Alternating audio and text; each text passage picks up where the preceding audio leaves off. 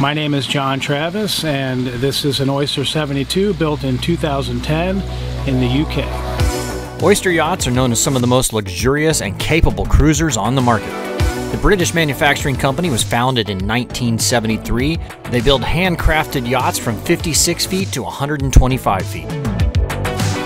John was nice enough to invite me on board to give me a tour that I can share with you.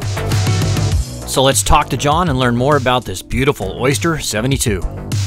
So I grew up in New Jersey on the East Coast, youngest of 6 in a sailing community. Our whole family sailed, my cousins sailed, and you couldn't avoid it. It was actually my sister, my oldest sister, KT, was the one who took me out on a little sunfish, and she couldn't have been more than, 17 years old. We had sunfishes and blue jays, and we had a Force 5, which came after the laser. And then when I went to college, I sailed on my college sailing team. And then after that, I moved to Chicago and did a lot of laser sailing, mostly one design stuff, Etchells, J24s. And as you get older and you start moving into the big boats more. And as of recent, I've been sailing on the J111s since 2013. My buddy had this boat up in Rhode Island, and he's like, hey, I need to get this down to Puerto Rico. And I'm like, that sounds like a good idea, I'll do it. So I went up there on October 5th of 2020 and lived on the boat for a month just to learn it.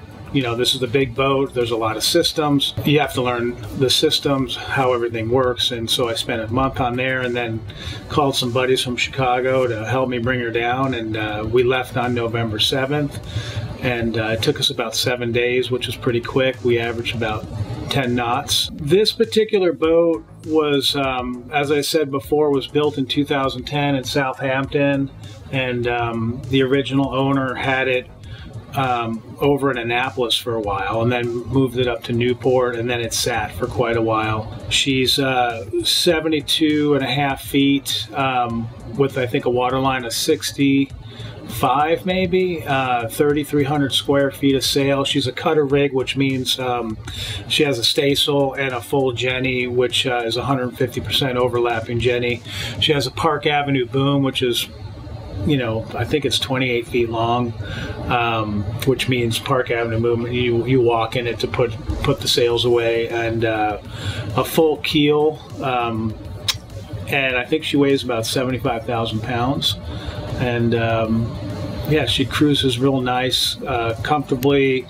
If we're motoring, probably about 8 knots at 1,700 RPMs. This boat it'll always go 10 knots. It always just seems, well, the one thing I learned about this boat pretty quick, it likes a lot of wind, and it can handle big seas no problem. We saw this on our way down from Rhode Island. The last 2.5 days, we had sustained 30 knots of breeze, gust to 40, and the boat handled like a dream. It was pretty amazing. And when you're out here in Fajardo Bay, it's always 15 knots. Typically, you'll easily get a 20-knot day, no problem. And this boat handles so well. We have the boat here down in Puerto del Rey and Fajardo, Puerto Rico. It's available for charter. It sleeps 6 comfortably, not including the captain and crew. So we have crew quarters for that, and it's available, and you can check that out on our website. A lot of people like to do day charters here. My personal opinion is a weekend would be perfect, because in Puerto Rico we have all these beautiful islands within 20 to 40 miles of where we are, and so my ideal trip would be a Friday to a Sunday. You can explore different islands. You can get all the way over to St. John's, no problem, and make it back. And it's just, I think the nighttime being on a boat, it's magical. All right, are you ready to go film a tour of it? Sure. All right, John. Thanks for having me aboard today. Absolutely. My pleasure. Let's give me a tour. I know you were doing some work on, you wanted to cover protect the teak and all that. So. I was just cleaning out this sail locker. Decided to cover the deck with a little plastic so we don't damage any of the teak. And yeah, but up here in the bow we have our full jenny. It's 150% overlapping jenny with our Reckman roller furling system. We have our Lumar windlass, 133 feet of chain. And then we have, this is as I explained before, it's a cutter rig, which is this staysail here, also a Reckman hydraulic roller furling. So coming back here to the mast, now that's a carbon fiber mast, right? Yeah, it's about 98 feet up in the air, and full carbon rig, new standing rigging.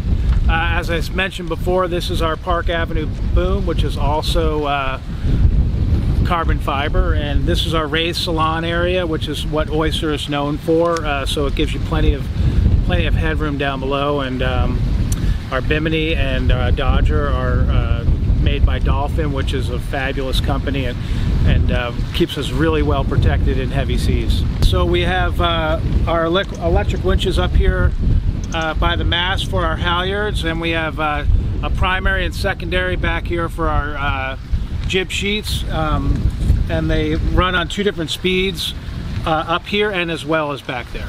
All of our halyard systems are run here from the mast. The only thing that's led aft are our sheets and our preventer line. Other than that, everything that we do for our sails are up here up front. Let's head aft back into the salon here, or not, to the cockpit.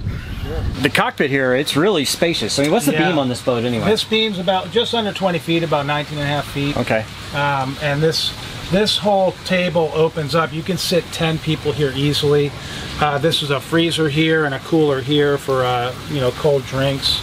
And we have a boom light here, so this whole area will light up really nice. And we have lights here that come up. It's a really, really comfortable place to be, especially with our Bimini up. If it's too hot, and if we want to let a cool breeze come through, we can lower this panel and open that up, and you get a nice breeze coming through without the beating sun. Well, so you have the main sheet winches are up there. They're huge. Those are the jib sheets. Oh, jib sheets. Yeah. I'm sorry. That's what I meant. Jib sheets. That's right. So you have your primary.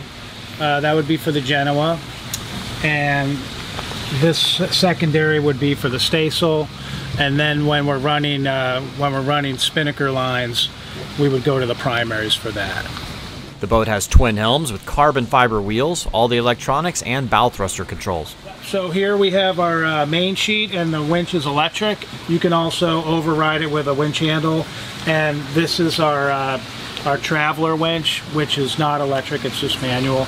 This black line is actually pretty important. It's called the preventer, and when you're off the breeze and your boom is out, this line's going to go forward and prevent the boom from swinging back, or if you accidentally jibe, this is going to hold it off. And when you see the size of this boom later, you're going to say, you want the preventer on all the time.